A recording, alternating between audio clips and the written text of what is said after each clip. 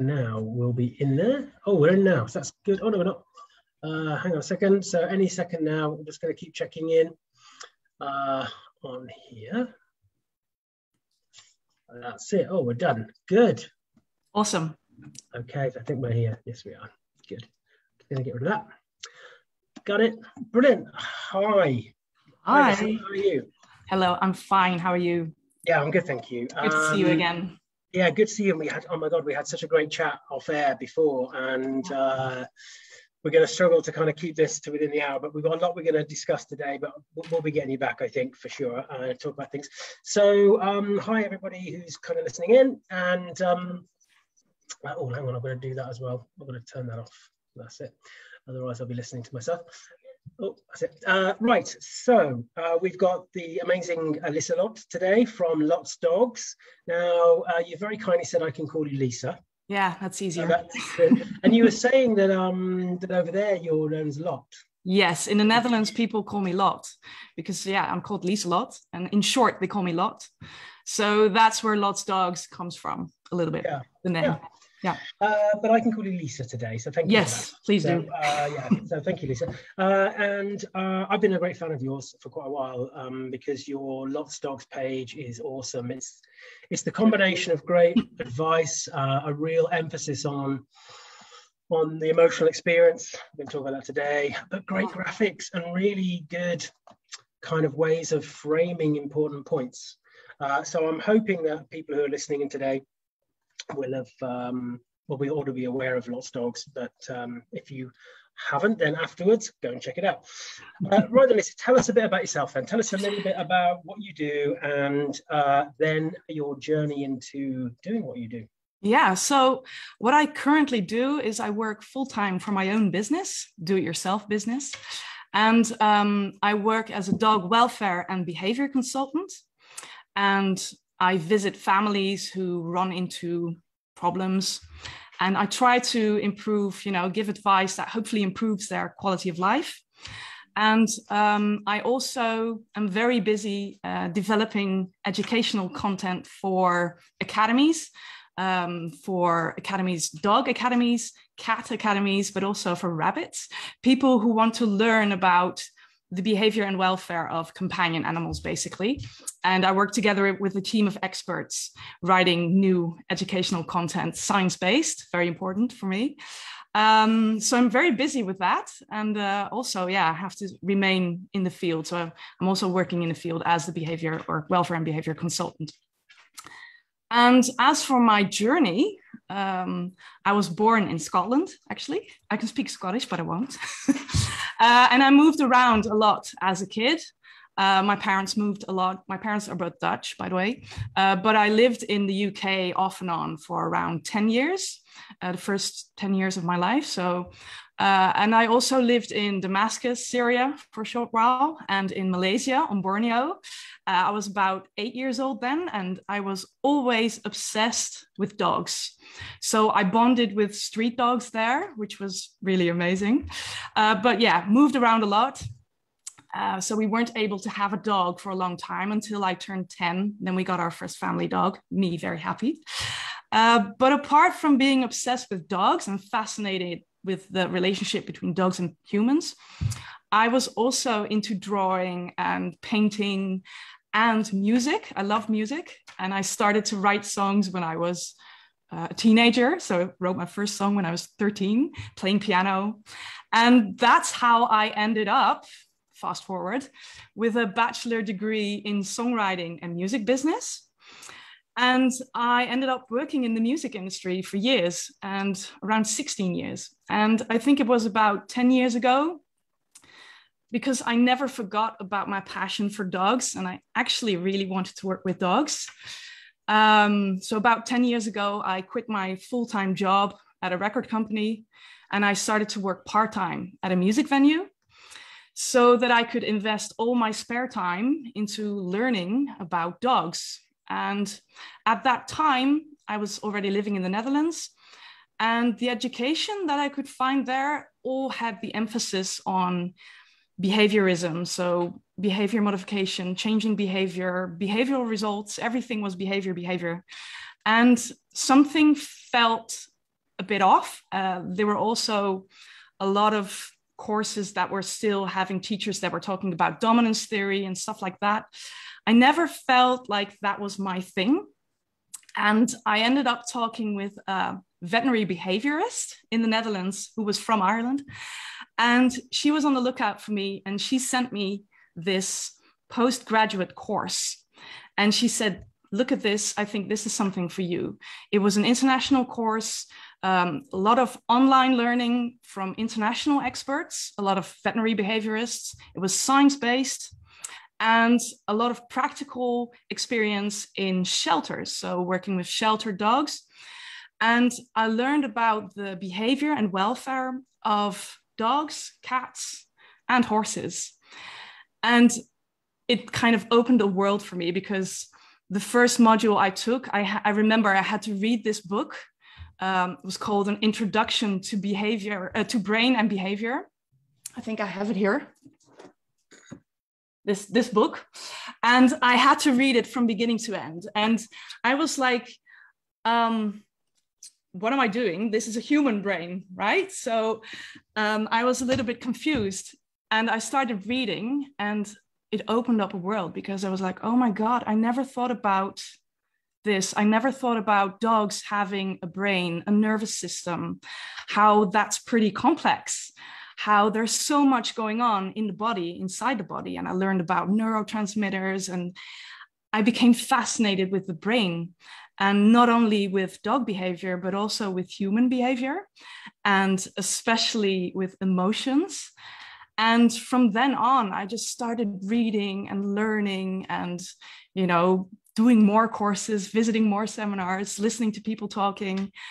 And of course, when I ended up getting the degree, the postgraduate degree in companion animal behavior and welfare, I started to work in field and visit families. And yeah, that's basically my journey in a nutshell. But yeah, especially the part about emotions and about, you know, how complex mammals can be, that really got me interested. And the welfare part, because I noticed that a lot of education that is about dogs is so about behavior, but why are we not learning about what the needs are of dogs and where dogs come from and what they need to function, you know, in the environment that they're in, how they survive and how they've adapted to living with us, because we're keeping them captive, basically. So yeah, that really got me fascinated to see how can we make sure that we provide the dog in its needs, but not only the dog, also the human, because we have needs too. Definitely going to come on to the human bit, because I know there's loads there for you to talk about. And I think it's very interesting. So when we first spoke, I said, you've got a human psychology background, right? And you're like, no, my background's in music. And it's because now that all makes a lot more sense, because of course, when I've read your work, I think this lady knows about the kind of psychology of behavior, the essence of behavior as an expression of self, you know, about how important behavior is for that way to express, you know, and that comes obviously from your studies there. And I think it's also cool that you call yourself a dog welfare and behavioral consultant. You put the welfare right at the beginning. The welfare first, yeah. Welfare first, yeah. And that's very much a very good reflection, isn't it, of the emotional experience, about recognizing the entirety, the holistic element of everything. Yeah. I think there's far too little emphasis on welfare, in my opinion. I think we should really talk about that more. Or even an understanding of welfare, I think. Yeah, because when is an animal suffering, you know? Because a lot of people are talking about, yeah, I put welfare first and it's very important to me. But what is welfare? And when is an animal suffering? And when is it okay to have a little bit of stress, in example? And what I found in a welfare-based approach is that you really need to have an individual approach. So what is good welfare for one dog may not be good welfare for another dog. You know, if you're talking about circumstances or methods or whatever, each animal has its own individual welfare needs. So yeah, I'm not very fond of preaching methods or doing bold statements like you can't do this or you can't use that. I really want to look at the individuals And that is what welfare is about, because welfare is different for everybody. And welfare is very much in the eye of the beholder, right? I think exactly, and I think it's also important to recognize how often our own value system can really dictate what we perceive as being welfare for another. Yeah.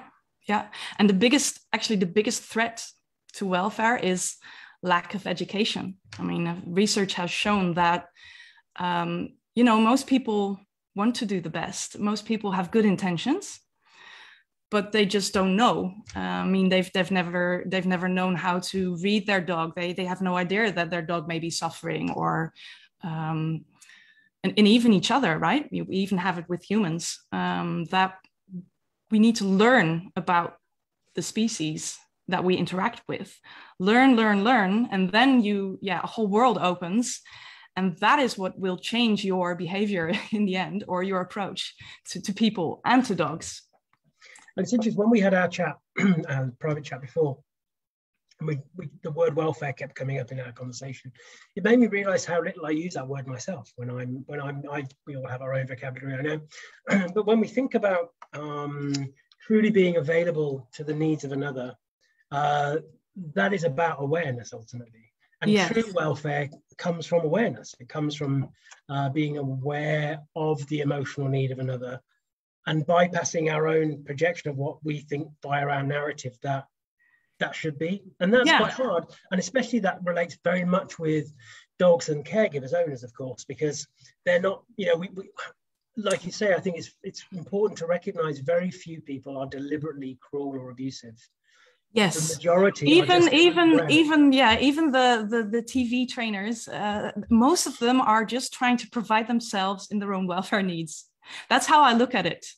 And you can analyze human behavior. Actually, everything that I use, or the way that I approach dogs, is actually the same. I do the same with humans, but with humans we have language, which is amazing, strong, and has a really big influence on how people experience emotions, what they feel, and how the conversation goes, right? Because the words that you use in conversations with clients, I have to sometimes choose them carefully. I always look at, I start talking, and then I can start to feel, I try with empathy to feel like, okay, what type of person is this? I want to know about this person. What do they do for a living? Maybe it's a young family with young kids and they're really stressed out. I always try to, empathize with that and see, okay, your needs are different from somebody who is, totally relaxed, living alone, and doesn't have a care in the world. I don't know if that is necessarily when you're living alone, by the way, but just an example. So language is a very important thing and a very beautiful thing when you're working with humans, but you need to think about what language you're choosing and what words can do with people. I think this is a big part that's missing. And with yourself, right? Yeah, exactly. And I think this is something that's missing as a profession, or as part of the industry, the communities. We need more education about the role of language and how we look at connecting to other people, because as you say, language is very powerful, and what we say, there has to be an element of relatability from the other, because if not, exactly. We just either end up the kind of saying goes in one ear out the other, they're not really listening, or we can end up creating more barriers with working because they now become defensive. Yeah, so because I don't only look at, it's not only the talking, but I also look at the body language. And, it's quite often that I see people, also when I'm giving lectures, I give lectures too in the Netherlands. And I always look at the body language of the audience. And, so often I see them starting out like this, sitting backwards and being like this.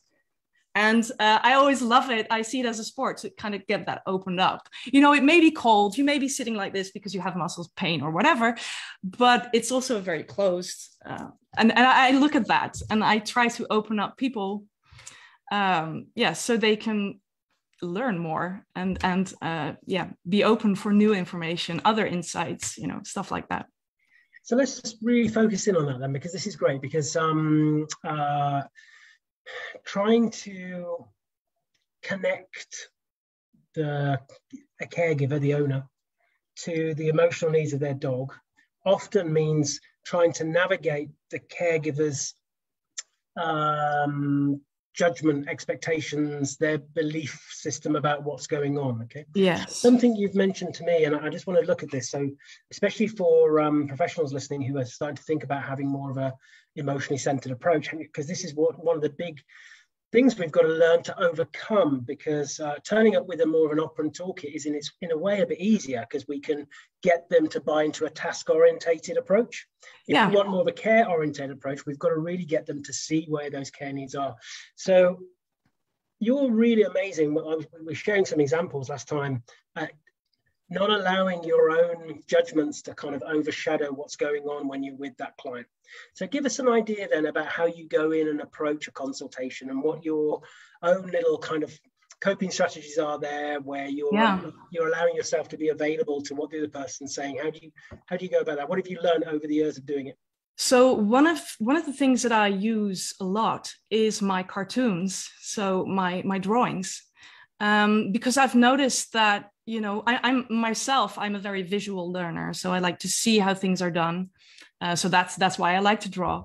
And I have an example here, something that I often show clients. I just put this on the table, and there's a brain here, and there's a dog and a human, and there's this stress and coping. And I just start talking, like, you know, telling people that in the past, most people, we've always been focusing on behavior and only looking at, you know, what are we seeing? What is the visible behavior? And how can we change behavior? And then I point at this picture and I say, you know, learning theory is important because, you know, the dog will learn things and that will influence the process in the brain.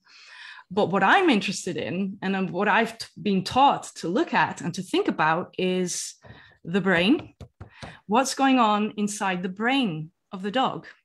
And I've always noticed that people at the beginning are like, well, brain, well, this is too complicated for me.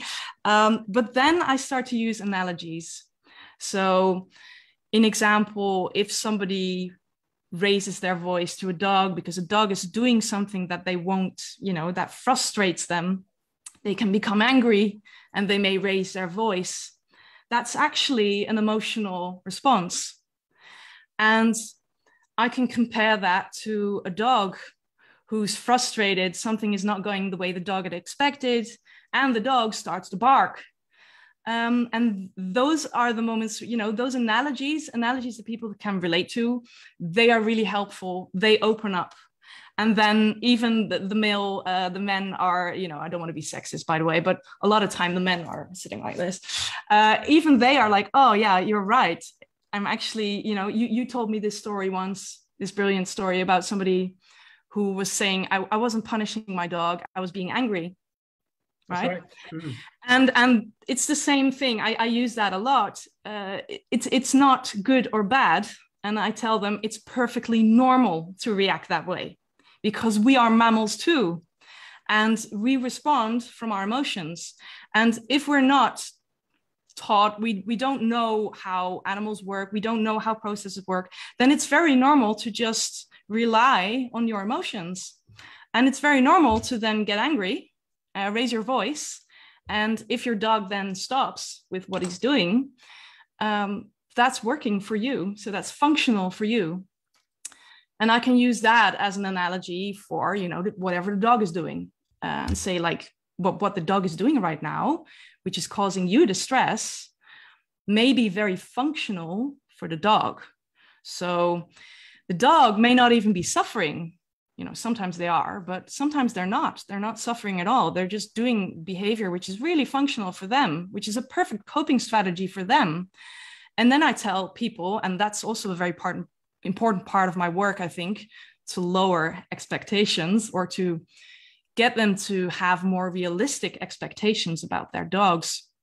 Because I then tell people that, okay, so we have a dog who is showing behavior which is very functional for the dog and which, you know, is very normal for the dog and is a perfect coping strategy for the dog. And we are standing next to the dog as a different species, saying, that what you're doing right now, which is working for you, is stressing me out.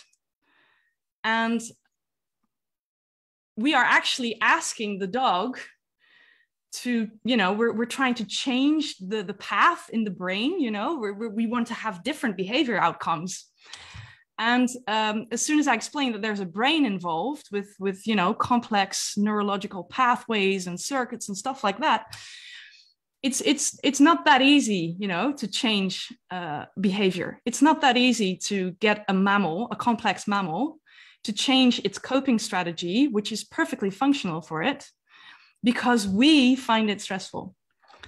And that really helps many times people to realize that, I may have the round glasses, but I'm not Harry Potter. I'm not a wizard.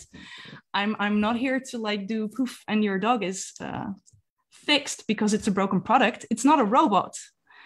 And even though, that's why I also hate these before and after videos and the marketing that a lot of dog professionals do, because that is making people believe that you can change everything and train everything and everything can be trained, and that you can mold a dog into, the behavior outputs that you prefer, which is not realistic at all. Because, if you look at how humans are, we're so different, each of us. And if I, imagine somebody who has to quit smoking or if I tell you can never drink a beer again, what would that do with you? That's the type of questions that we're, the type of demands that we're asking of dogs. So that is a part of the conversation that I have with family members is getting them to understand how a mammal works, processes information, what may be going on in the brain that is causing the behavior that they find stressful. Again, it may be stressful for the dog too. It differs per situation, of course. And how can we have realistic expectations and see how we can lower the frustration levels? Because many times when I look at human behavior and when there are problems with dogs, many times there's frustration. Sometimes there's fear. Sometimes there's even pain. But a lot of times there's frustration because the expectations that we have don't match the dog or the behavior of the dog. So I need to find ways to lower the frustration. And it's not really about having people treat their dogs in certain ways, but it's more about how can I lower your frustration? I think that's the way to improvement. And actually I do the same with dogs. I try to find out what is emotionally most likely driving this behavior. Is a dog reactive because he's frustrated? Is it because he's scared? Is he fearful? Is he in pain? We often miss that. There can be so many reasons, and they're individual reasons, and they need individual approaches. And a method? No, I don't work with methods. I always say I work welfare-based, so on an individual. I like that framing, welfare-based. I think it's a good descriptor, especially for this kind of approach. And what you've described really well there is the importance of, or the real benefits of connecting the caregiver, the owner, and their dog through the emotional experience, and starting with the caregiver first. And I think, when we think about all the things you were talking about a moment ago, that a lot of caregivers go through, so they feel guilt, they feel shame, they feel embarrassment, they feel frustration. I use the term relief a lot because for me, the word relief is really important when we think about any kind of emotional elevation. There is an element of relief seeking. If we're not aware of those with the caregiver, we might be focusing in on giving the dog relief, but no relief for the caregiver because their emotional story is still left kind of hanging a little bit. And I think that's a big risk, even more so with a more task-orientated style training, because we're missing out on both the dog and the human. I do think we need to be careful with, stating things about how people are, or what is the right way or the wrong way, because I I really believe that there are also people out there or family members out there who do like the task-orientated approach. So it will differ per person. I think it's important to realize that, because some people are not interested in this picture, and then I won't show it. So, but I have, because I'm always so clear in how I work, and I have these drawings and I have this website with a lot of articles. Most people that ask me for help or advice are really interested in the emotional experience. But, you know, not all people are. So, and it's open, you know, whatever makes you feel better and the dog feel better is fine with me. So I think we should be careful to, you know, you have the operant merry-go-round, but we don't want to step into another merry-go-round as well, you know, like we have to be careful with that. But there are a lot of people who are interested and who really feel the need to talk about emotions and about how they're feeling. And I always ask people, how are you feeling? How is the behavior of the dog making you feel? And how are you feeling with what I'm saying here? Because I often stop, you know, I explain things and then I'm stop and I look at the body language and I'm like, how do you feel about this? How do you feel about me, you know, advising this?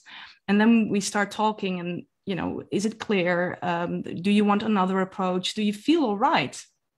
I think that's very important, you know, what you're saying, to really look at the caregivers, and it really starts there.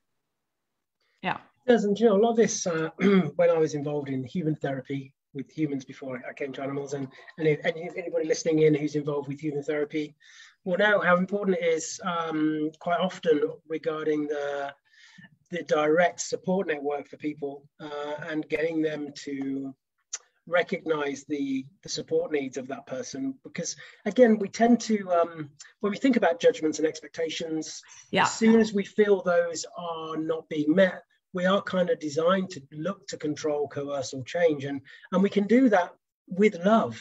That's because we genuinely believe I'm doing this on your behalf because it's going to help you. And if it's not authentic for the other person, they're just doing something because somebody else has told them to do it. And it's the same with dogs. But what I found with caregivers who, once they start to think more about the emotions, and you mentioned men earlier, and I think as a man, I can talk about men.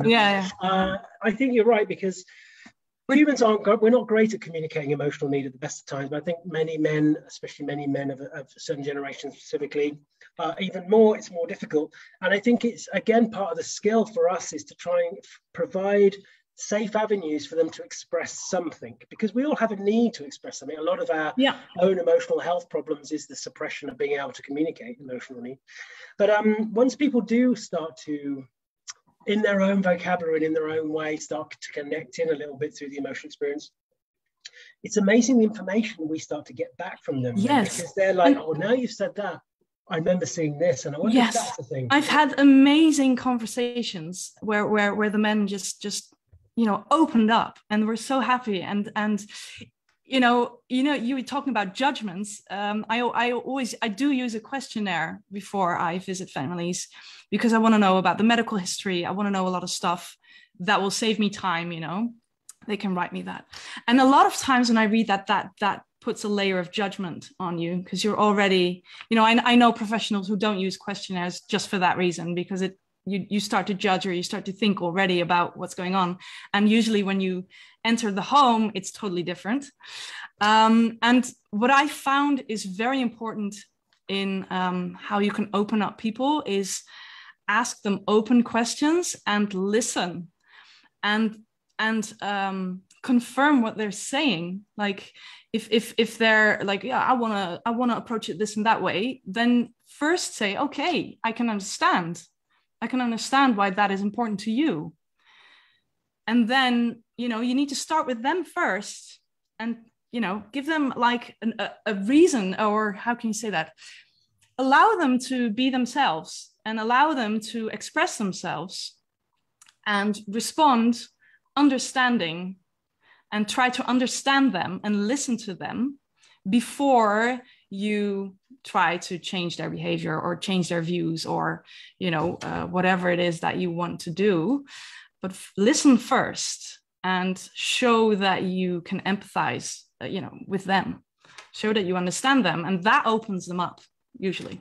And this is really important because anything we ask or that we say during that consultation, we have to recognize it is an invitation to. We're inviting them to see things in a certain way or to do whatever. And I think when we think about those situations or those cases where it's a bit of an uphill battle or we feel like we're swimming upstream, that's often because whilst the client might have adopted the plans or gone along it, they haven't fully bought in themselves to what is actually happening. And I think that can often be a big block there, because that comes back to this thing about managing those expectations. Because the biggest antidote to expectations is gratitude, when you think about it. And it's inviting clients to look at other areas where they can, instead of having that hour's walk on the beach, to have that half an hour walk in the quiet woods, to be thankful for that and to see how that's good for their own emotional well-being. I think these things are really important, right? Yeah, I think it's one of the questions that I always ask is, what do you love about your dog? And what do you like about your dog? And then they start to bloom usually. they get really, they love their dogs, and that really helps also in mellowing out the conversation. I think it's very important to just listen to other people and to, think about what you're asking of people in the same way as, thinking about what people are asking of their dogs. Like, a lot of times we are asking people to, if you're telling a person you can't raise your voice to your dog, you can't punish your dog, we need to understand that in many cases you're asking a human being to suppress their emotions, to not express themselves emotionally, because that's what the caregivers are doing most of the time. They're just expressing their emotions when they're getting angry with their dog.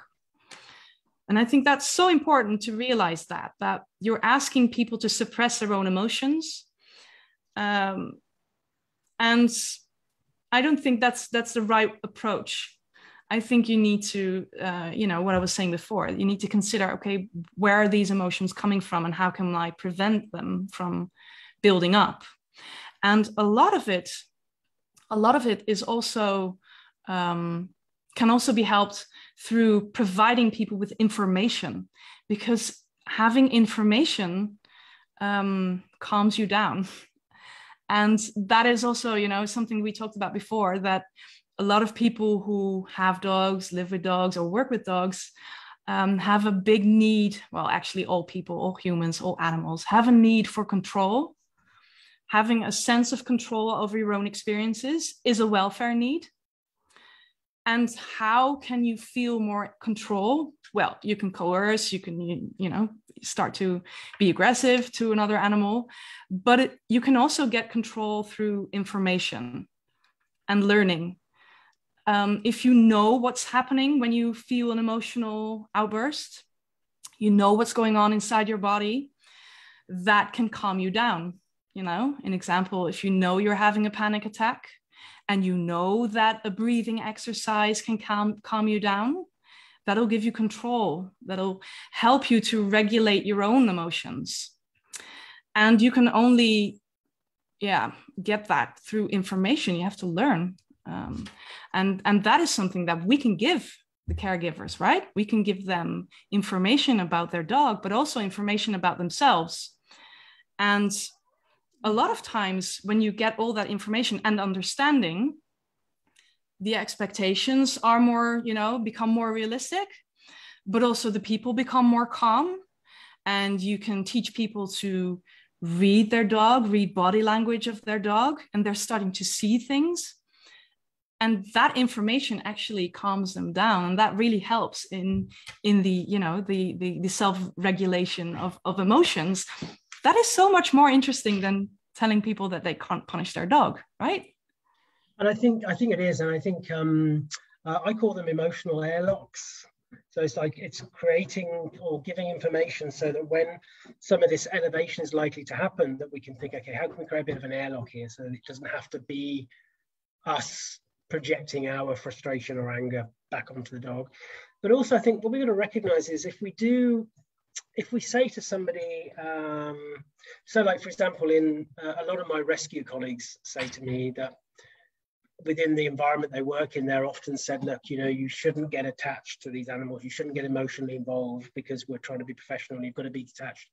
Problem is they will do all those things, but now they feel they can't talk about it because they've been told you can't. And I think it's the same with clients. If we're saying all the don'ts and you shouldn't do's, the reality is they probably will at times because we can all be at the mercy of our own nervous system, but we're not going to have that feedback or information back now. So we think, okay, well, everything's been going on according to our plan, but we've lost that opportunity for an open and candid relationship. And I think on our side of the industry where and I get it because many of us have campaigned for a long time to try and do things in a more kinder, humane way. And it's very important to us. And it's very much part of the essence for many of our colleagues. And it's very much their kind of raison d'etre really is to be that. And I think we have to find ways for us to check that in the door, because whilst on a bigger picture campaigning side of things, it's really important to be there with your placard and say, I mean, I can do cartoons that are very emotional and that'll, you know, get people to become angry or frustrated. I'll do that sometimes, but I'm also aware that that is not going to help. And that's what I was going to make. I think we've got to, when we're with our clients, we have to understand why they might have used that tool or they might have done that thing. Where does it come from? They have a reason. They have a reason for doing so. And, you know, just like you want to analyze dog behavior, you need to think about the human behavior in the same way, actually, because we're all complex mammals and there are so many similarities. We should use those. And I've also found that, you know, in the dog world, because I've never really found that I'm part of the dog world because, you know, I really came from the music industry and I've, you know, just stepped in for the last 6 years or so. But I see, you know, these really heated debates and discussions, usually all about how you should not punish your dog or how you should punish your dog. Or how you should only use positive reinforcement. It's very much in the operant merry-go-round that you talk about a lot. It's I don't think it's helpful. And I also have that in regards to marketing. A lot of dog professionals do. My background is marketing as well. So a lot of professionals I see, they do these before and after videos, or they have these courses that are called Perfect Recall, or do you want to walk relaxed with your reactive dog? Finally get relaxed again. Look at this loose lead walking. It is all creating expectations, you know, from the people who are not professionals. They are seeing these video ads, they are seeing these posts, and they are thinking and believing, totally understandably, that everything can be trained. And yeah, I really hope that there's going to be a shift in, you know, emphasizing behavior change and getting results, very result-based to welfare-based, because when you look at welfare, it's not always necessary to train. It's not always necessary to get this behavioral result. It's not.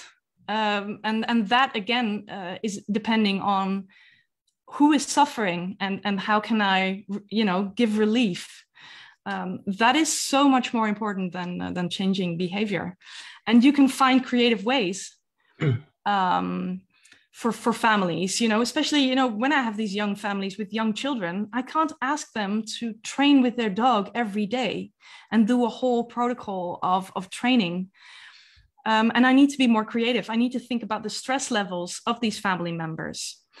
And that's usually also when I get this cartoon out with the welfare needs of dogs. And I tell people, okay, so dogs have welfare needs, emotionally, behaviorally, physically. How can we provide your dog in those needs? Let's look at that. Let's look at how your daily life is. What can you do with your dog? How can we provide the dog in its needs? And prevents you from, going into stress. And that's also what you mentioned, like convincing people that they can walk in an area where there's leash restriction, or you have to leash your dog instead of going to a dog park filled with 20 dogs that are all on the loose. It's not necessary for welfare of dogs to go there. And again, based on the individual, because some dogs will thrive and other dogs will suffer. Look at the dog and look at the family, and how can you make ends meet welfare based? And yeah, a lot of times the behavioral result is, it can be part of it, but it's not a must. I think results and the criteria behind results, which again comes a lot with when we have more of an operant approach, because we're thinking, right, this is what we have decided is going to be the behavioral output. Yeah. I think we can often forget the dog and the human both, actually. And I call it alignment. It's trying to find that middle ground between the welfare needs of one and the other. Yeah. And actually, a lot of the time, I find with clients when we've talked through things and then we're talking about, well, maybe we need to do this or maybe we need that, it's actually a bit of a relief to them. They almost needed permission to not have to do those 3 walks a day because they're trying to be a good dog. Oh, yeah. I have that often. Yeah. The people are like, are you serious? I don't have to take my dog out 3 times for an hour. Oh, I thought I had to. And that's, where this really comes in. And I also want people to look at, who is your dog? And that's why I love the book of Kim Brophy, who you also talked to. I love her book because, finally somebody is talking about where dogs come from. If I look at my own dog, she's from Greece, and I adopted her when she was 12 weeks old. And if I look at how she moves, how she walks in the streets, it really makes me think of those street dogs that I bonded with in Malaysia. And those street dogs, they were so interesting to me because they have this territory that is very important to them. They have this corner of the street. That's where they live. They know where they can get their food. They know where they're safe, and they're a little family, and they don't go out for walks in unknown territories, meeting loads of unknown dogs. That is very stressful to them. So in understanding my own dog, who, I think she's most likely a mix of all kinds of types of breeds, terrier, dachshund, stuff like that's in her. She's a hunting dog. But there's also a street dog in her, and I will not fulfill her needs if I expose her to a lot of different things. If she sees things that she doesn't know, objects, people, dogs, her stress levels rise and she becomes really alert. She starts scanning the environment. She becomes stressed. She actually prefers to just go outside and walk in the street and check who's peed where, when, leave her own marks. And that's it. That's fine. Maybe hunt some mice, and she's absolutely happy. And that is my dog. But we have all these different types of dogs, and these different types of breeds of dogs. And we've, the scary thing is that we humans have actually changed the wiring of the brain of dogs. If I look at how some, Belgian Malinois, an example, they're so different, and they have different welfare needs to a golden retriever. Yeah. And you really need to look at that. And many times people are not aware of this. So, I definitely advise people to read Kim Brophy's book. Oh, it's a great book. And I think this comes back to awareness again. And I think a lot of... I talk a lot about the psychology of judgments and expectations, because that really does underpin a big part of the challenge we have, because we've been kind of brainwashed really into what it is to be a dog owner, what our responsibilities are, what we're expecting our dogs to have. And when you actually step back and when you guide clients through this process and they realize there is a direct correlation between their dog's stress levels and their own, because of course it's symbiotic. And even when you start thinking about, when you say to them, so when you're at home, obviously you're caring with your dog and loving and you're having a relationship. But for some clients, their nervous system's starting to engage even an hour, 2 hours ahead of the dog walk, because they're already thinking, oh my God. But again, once we've invited them to maybe not have these elements in their life, or maybe not every day, sometimes they can kind of, but also we have, because of the way that our brains are kind of worked, we create these connections that, yeah, but I need to take my dog out because it fulfills this for me, it fulfills that for me. So we're talking very much about their needs. And another role for us, I think, is to think, okay, you want to go down that cafe with your dog, but your dog can't do that at the moment. Where can we find other outlets for your needs? Because they've been convinced that without the dog, they somehow can't do it. And it's a little bit, it reminds me of some of the conversations I've had with people with substance abuse in the past. They feel they can't go out unless they have a drink, or they can't do that unless they have a cigarette. But what can they do? Look at creative ways.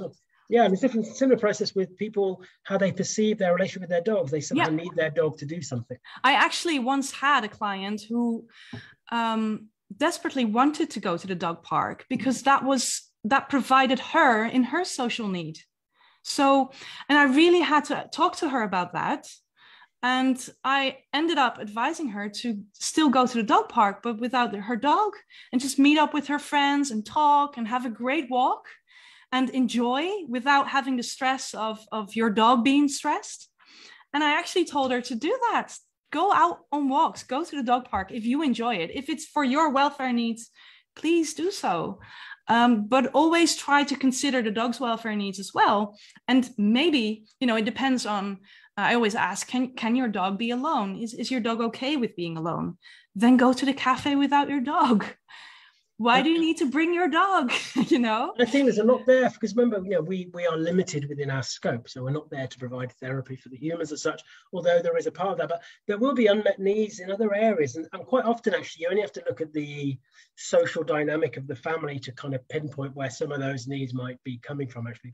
But also, what's a useful little exercise that I've done with some clients is, when we started to talk about the emotional experience, the role of body language and things to look out for, taking the owner out without the dog to see other people and their dogs can be really enlightening for them, because they're like, oh, wow, we've walked out, we've been out for half an hour now, and I've seen loads of dogs barking at other dogs. So I've seen loads of dogs looking really uncomfortable and that kind of thing. And they can see it more when we're giving a little bit of a narrative, pointing stuff out to them. Then we can go. Great idea. It works well because some people, they need to see something different. Yeah, because if you're just pointing stuff out with their own dog, they're too connected. Yeah, and they will be a little bit stressed as well, because their own dog is there, and they're afraid that it may go wrong. And that's actually a great idea. I'm going to steal that from you. You can, anybody can. Well, I think the thing, especially if you've got a dog who doesn't necessarily have meltdowns, but has quite a few moments on the walk and struggles a little bit with social processing and that kind of thing. Yeah. The embarrassment you feel, the shame, all the kind of things you feel, you kind of feel like you're the only one with a damaged dog, right? As we and you're not. Whereas when you're going out looking and just seeing, guess what? You'll see a lot. In fact, you'll see a lot. You almost kind of, it's the adage of having a child who's a little bit challenging, and then just being reminded at the playground that maybe your child isn't the most challenging child there sometimes. Yeah. All these things can help, I think, in the mix we said. I think it was also interesting we said, the reason I keep looking down here, but the puppy's woken up. I've got a puppy. Okay. Woken up, and I've given her 10 minutes, puppy. 10 minutes, Molly. Yeah, we're doing good. I keep giving her things off my desk, just random things to chew on now. She's doing all right. Okay. I think it is important, what you were talking about earlier regarding how we market certain things, how we title books, how we put out posts. And I think Rachel Meadows, amazing Rachel Meadows, who I know is a big fan of yours, by the way. I think she's listening in as well. She said to me several times how much as trainers, how much we do for the attention of or the validation of other trainers. And I think some of these posts we put out is just as, and I get it, it is about that kind of, we need that validation to show. You want to show to others. Show to others that I can do it. And so I get that. And I don't think that will ever change. I think there's always going to be an element of that, as I say, from a marketing point of view. But I do think we have to, if we're going to be really ethically sound regarding our approach, I think we do have to think about what we title things, this kind of reactive to calm and all this kind of thing, because what is it kind of saying, and what is it saying about that dog in the first place? You know, we need to start thinking more about listen, you know, titling more. I'm just saying this off my head, it's probably not very good one, but I think something like listening, learning to listen to your dog's care needs, or whatever it is, you know, so it's more realistic and more truthful, I think. Yes. And you know, some of the dogs that are reactive, some, not all, but some don't suffer. Some are just expressing their emotions, recovering really fast, and it's how they cope. And you know, I always find it fascinating how we humans are very we become stressed when others express emotions. So it's not only, we also become stressed if a human expresses emotions. And, you know, we've always been, you know, in our culture, it's always, you know, suppress your emotions, or no, you're being too emotional. Emotions have kind of a negative, vibe to it. And it really got me thinking, like, you know, is this dog suffering, you know, in regards to welfare? Is it suffering, or can we just let it react for a couple of seconds and recover? Is that a bad thing? Why are we always wanting to stop emotional expressions? That's something to think about, right? I think it's really important. And I think this is the bigger part of the bigger picture thing, of course, that as a society, especially here in the West, you know, from the moment we're kind of born, really, we're expected to conform behaviorally. We're already told that some behaviors are good, some behaviors are bad. Yeah, it starts in, you know, don't cry, or don't get angry. But you know, I think that from a psychology point of view, a lot of people have problems later on in life because of that. Hugely. And and I think that's something we could think about in regards to our expectations and demands of dogs. Why is it such a problem if a dog barks? I mean, I can understand if it's a problem if he barks for hours, or if the dog is suffering, then it's a problem. But you know, a couple of short barks and recovering really quickly, why is that such a bad thing?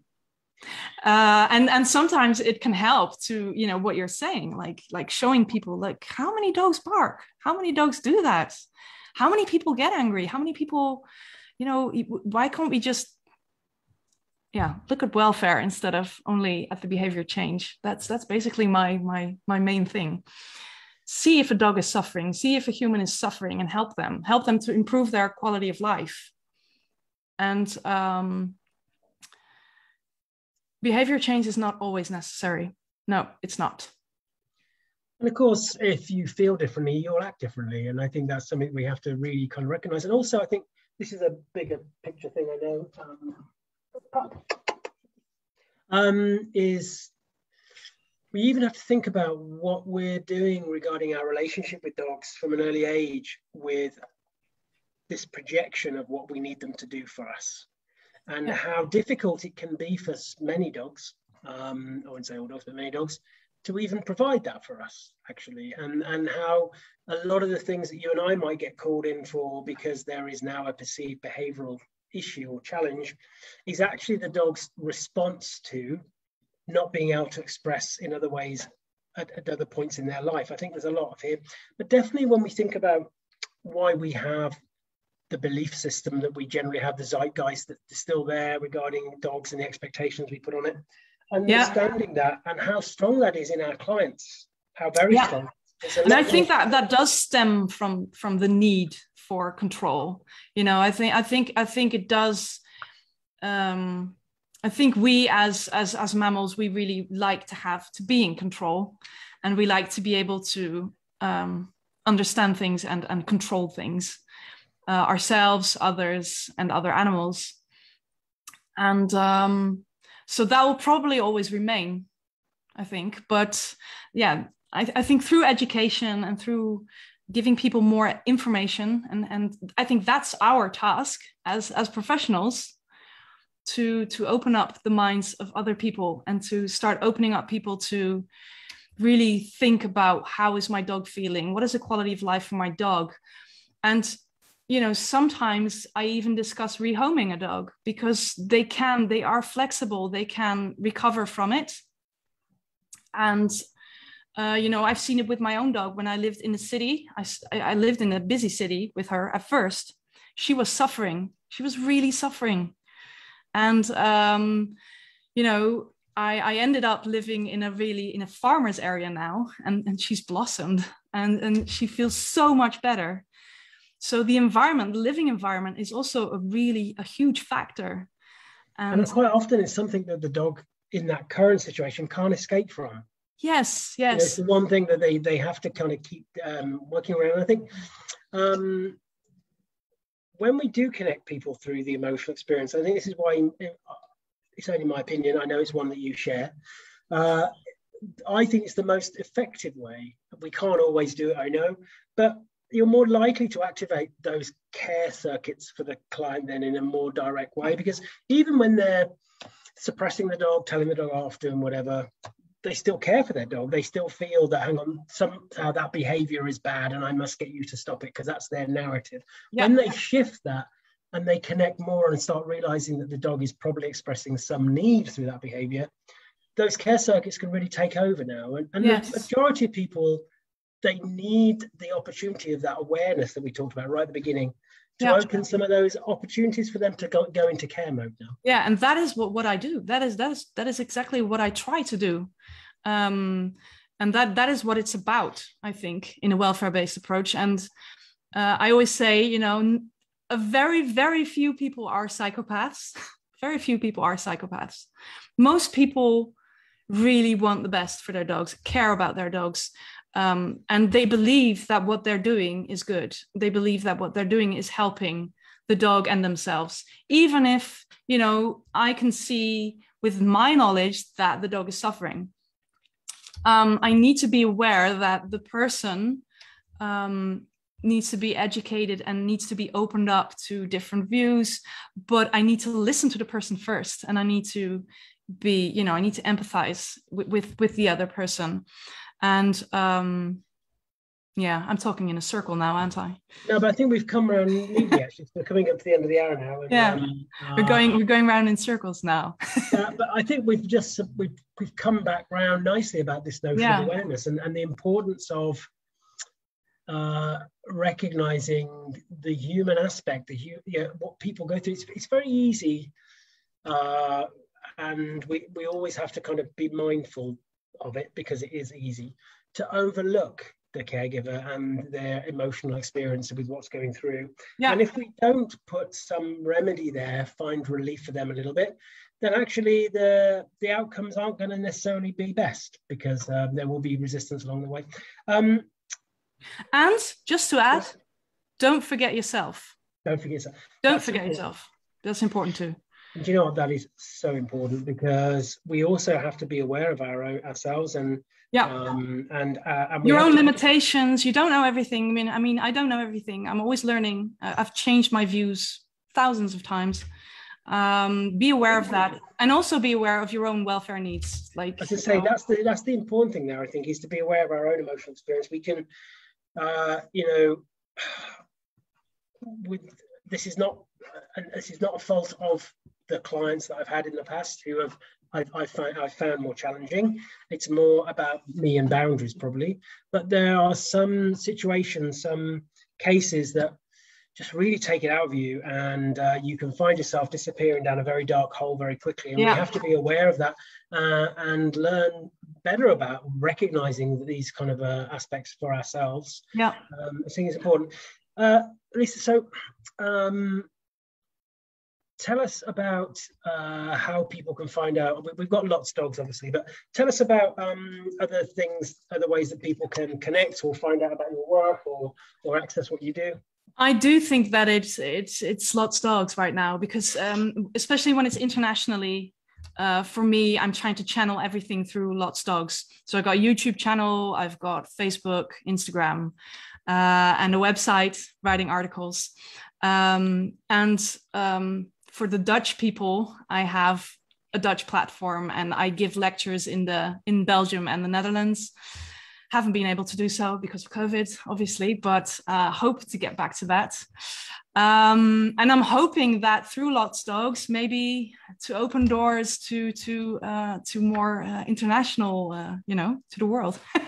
But it's only LotsDogs right now, so I don't have I don't have a book or a course or stuff like that yet, and I don't know if I will make courses, because once you've made something, recorded something, a couple of months or a year later, you're like, oh, I'm thinking differently right now. And I love it that I have everything, my own drawings, my own website, and I can change it all the time. I'm always changing the articles when I learn new stuff.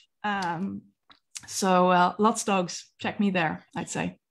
And what I want to start doing is creating a library list in the group of both members in the group, but also kind of to inspire speakers. So have a think about that and let me know, and I'll add that into the list if that's okay. Do you mean books, or do you mean people, or pages, or anything where you good resources, the books you love to read, the kind of places you like to go? I actually have all the most of the books that I've read, I have that on my website. Okay. And I've written what I think about those books as well, so you can find them on my website. Brilliant. Because reading, I love reading books. I read books every day. I read. So I love. It's amazing how a lot of our inspiration doesn't come from dog-related books. That's interesting. True. Yeah. One of the books which is amazing is this book. Actually, I can recommend it. It's about it's pretty hardcore, but it's about emotions, and it's about human psychology, and I love to read about it, because a lot of that can be also you can use it on dogs as well, but as said earlier, I'm working with humans mostly and communicating with humans, so I want to know everything about them and about myself, of course. True. This is the thing about the emotional experience, right? Because neurologically and physiologically, we all share a lot. We share a lot with our dogs. Yes. What we also know about the emotional experiences is unique to us, our own experience. Oh, yeah, they're unique. Yeah. So why not learn about emotions from a human psychology point of view, and then extrapolate what we need and make some reasoned assumptions that the dog's probably going through, having a similar neurological, biological, physiological response, but that it will be very different for them. But that, because it's different, doesn't mean we shouldn't want to try and learn more about it. I think. Yes. Oh, your Molly's. One of the things I learned is the influence of language on emotions and on your emotional experience. Yeah. That actually, if you have multiple words for a feeling, that can make you more emotionally resilient. I read that, which is interesting, I think. Are you angry, or are you disappointed, or are you just a little bit grumpy? All those types of words, they impact how you feel. And that's important when we think about going through a therapy process, of course, because the therapist is there to help you kind of fine tune that. And for somebody to say, so I've heard what you said, so are you feeling guilt? And just trying to, because when we start to, we can end up having a bit of an emotional soup sometimes, and that can really get us down over time. And starting to listen to things, and also listening to emotions ourselves, especially things that are emotionally painful. There is a reason there. There is something for us to connect to, something for us to understand, something for us to seek relief from. And I think that's important. And all this can be very helpful. I know a lot of my clients, when we go through this journey together with their dog, it can be quite life-changing for them, because they're like, right, actually I can see, like that example you mentioned earlier, that gentleman I worked with who said to me, I realized now I wasn't punishing my dog. It was because I was angry. It's my anger. I've got to start thinking about, how do I control that? Yeah, it's a great story. It's important, and I think it's important. Well, darling, it's been amazing, absolutely amazing. Yeah. It's going to totally have you back. I've written down a few things here that I think we could have a kind of unpack on. Please share stuff in the group. You've just got a free reign. You don't have to worry about that. And definitely let us know anything that comes up in the future. And if you do anything, if you do some webinars or any little courses down the line, please let us know. But it's been great today. And I think it's going to be really helpful for caregivers, for sure, because we've talked about a few things there, but also other professionals, because one of the things I really want us to look at in this current series of chats is the practical applications of all this stuff. Yeah, that's important. Yeah. So it's important. So thank you for all that today, Vi. I really appreciate your time.